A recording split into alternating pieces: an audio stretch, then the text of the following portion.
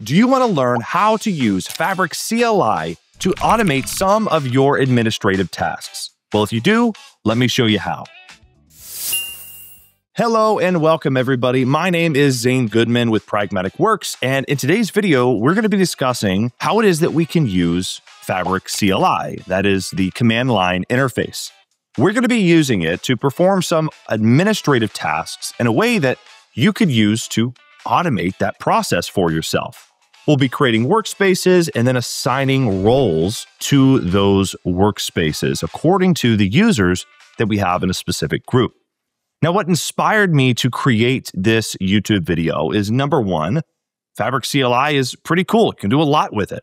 But primarily, it's because we have a Fabric bootcamp. It's 4 days long where we can dive deep into Fabric. And in preparation for each of those bootcamps for users that do not have a Fabric environment, I go and create them an account so that they can use Fabric throughout the bootcamp. And normally in the past, I've gone through, created their accounts, went inside of Fabric, created their workspaces, and then assigned them to that workspace. But I realized, especially if we have a very large group for the bootcamp, that there might be a way to automate that process, or at the very least, make it a bit faster.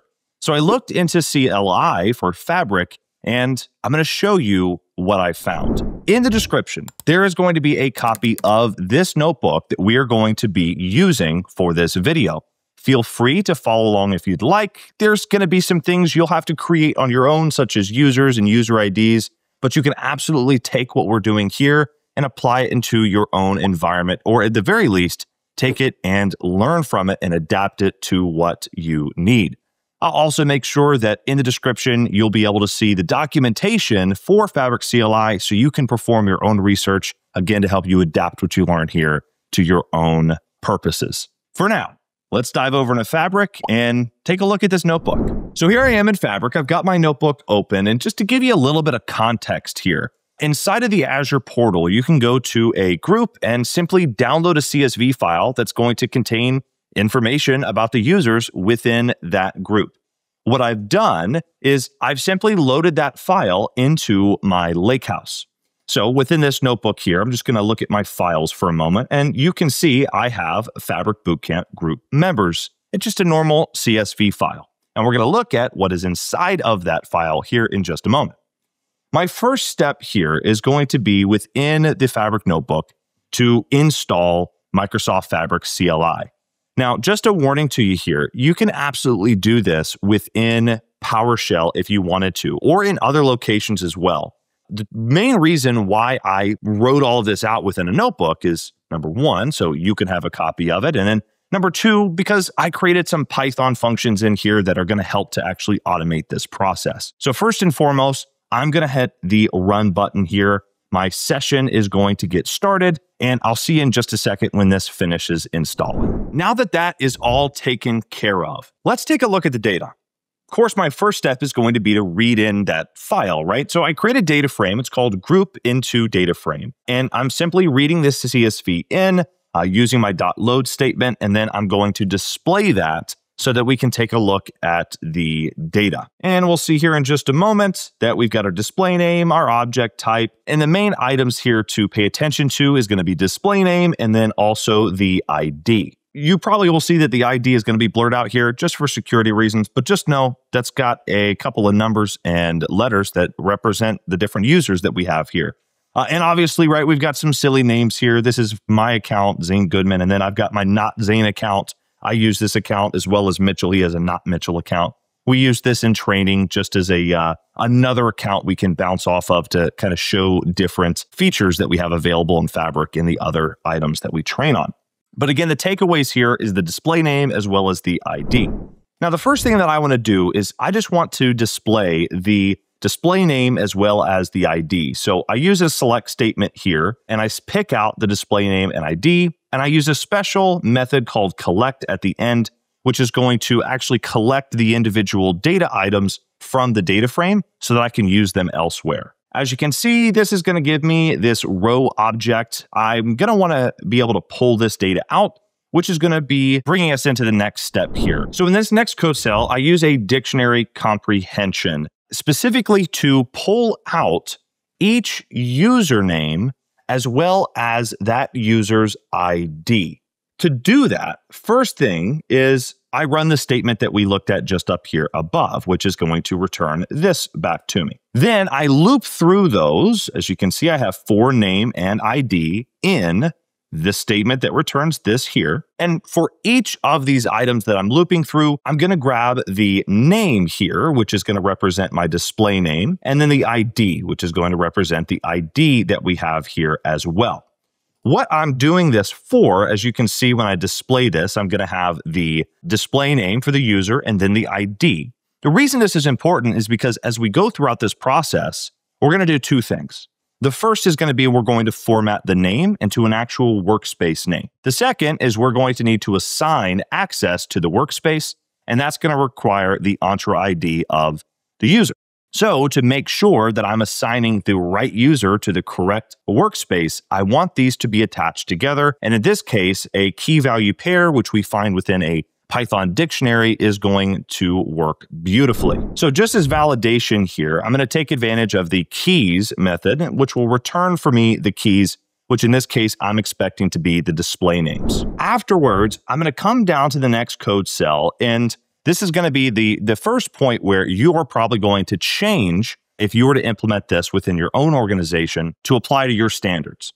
So what I'm doing is I am formatting a workspace name. First of all, I have to give the display name, and I'm going to use that display name to create a workspace name. And the way that I'm doing that is, number one, I'm looping through with a for loop the keys from that user info dictionary. And of course, remember, the user info dictionary, the keys, will be my actual display names. As I loop through each individual name, the first thing I'm going to do is I'm going to get the first letter of the first name or the first initial. I'm going to make sure that is lowercase, and I'm going to save that to a variable called first initial. Second step for me within this individual name we're iterating over is I am going to get the last name. But of course, I need some kind of method to ensure that I'm working with the last name here. So I use .find to provide the index of the space within the name, and then I add 1 for that index. What that allows me to do is it allows me to use slicing in this case to say, hey, you know what? I want you to grab the last name for me from that display name, and then finally lowercase it. Next up, I use a dictionary statement here to change the actual key of user info. Remember, that's a dictionary, and the keys as of now are the display names. But I want to change that, and we'll see why in a moment. I'm actually going to change the keys in my user info dictionary from the display name to the new workspace name I am creating. Then I'm going to set the value for that key once more to the particular Entra ID that is tied to that user. This is again to ensure that by the time I get to assigning access to the workspaces, that I'm assigning the right user to the correct workspace. That's going to be very, very important for this process. I'm using a .pop method here, and all this is doing is it's looking at user info, and it is going to allow me to pass in a key. So I pass in name, which remember, name in this iterative process is going to be one of the display names inside of that larger dictionary. So I can pass that name in. It is then going to remove the key value pair, but it's going to return the value, which is what I need in this given scenario. I need that value specifically for that key that I am now replacing within this statement here. What this is going to give me, I'm going to go ahead and use Shift-Enter to run this. What we'll see here, once this is taken care of, is I'm going to have a dictionary looking similar to what I have up here, but instead of display names, it's going to give me my workspace names formatted as I'd like it. Again, you could change this function or create a new one if you wanted to format it in the way you'd like to have your workspace named. So I'm going to go ahead and run this function. I'm going to press the next run button here for this code cell, and you can see because I'm returning user info in its final form, then I'm going to get the name of my workspace here. So I've prefixed the workspace name with Fabric. So what we get is Fabric _ first initial, last name. And then my values here are going to be the Entra ID for each of the users. Just for validation, let's go ahead and execute user info here just to make sure it's returning what we expect. Continuing down here, our next step is going to be to make sure that we authenticate because we are about to be doing some administrative tasks. So in this case, as I work with CLI here, and specifically within a Fabric notebook, I am going to import OS, operating system, and create my token using notebook utils. I simply pass in what the token will be used for. In this case, I'm using Power BI, but this works for Fabric as well. Then I change the environment for the OS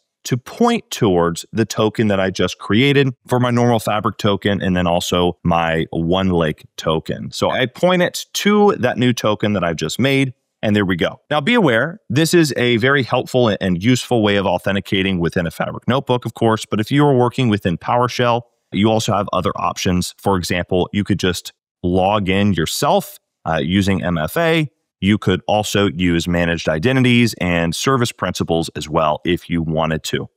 The point here is that we've authenticated correctly. And speaking of which, as you go through this process and as an administrator, you are thinking about other ways within Fabric that you would like to monitor items. Check out Manuel Quintana's recent video where he goes over workspace monitoring, which is a newer feature that was recently added and made GA within Microsoft Fabric. So now we get to a new function, create workspaces. And this is where more of the magic is going to happen. We're actually going to execute some statements here. So what I do is I create this function and it is going to accept workspace names. This is going to be a list of workspace names here in just a moment. It's going to loop through all of those names. And for each of those names, we're going to pass that name in to this command line interface statement. So we've got fab create, we pass in our name, and then we set the capacity name for this new workspace to PW demo trial capacity, and you could put in whatever capacity you want that workspace to use. So I'm going to execute this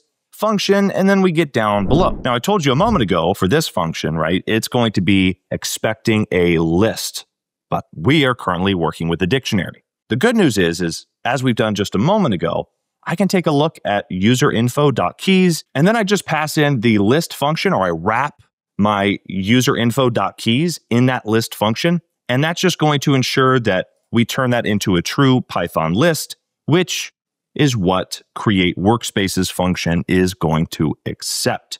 So I continue to scroll down and I execute the function. And as you're going to see here in a moment, these workspaces are going to start being created. It says create a new workspace, and this will take just a moment. So we'll see you whenever it finishes up. All right, so it finished up in about 42 seconds. Now, I can navigate through the Fabric UI pretty quickly, but nonetheless, that was pretty fast. Plus, if you are onboarding a handful of new users, more than 3, then that is going to be another reason why this might be a great solution for you. But we're not done just yet. The workspaces are created. However, we still need to define who is going to be able to access those workspaces. So here's what we're going to do.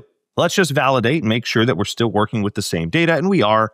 My keys, again, are going to be the name of my workspaces, and then, of course, the values are going to be the IDs. And the reason that it is important to keep the IDs in a correct spot here is going to show itself in the following cell. So in the next function that we create, it's called assign access. It is going to take workspace info again. In this case, we are going to loop through the keys. Again, this is a similar statement that we've seen a couple of times now. We're going to loop through this list object of workspace names. And for each of those workspace names, we are going to assign access.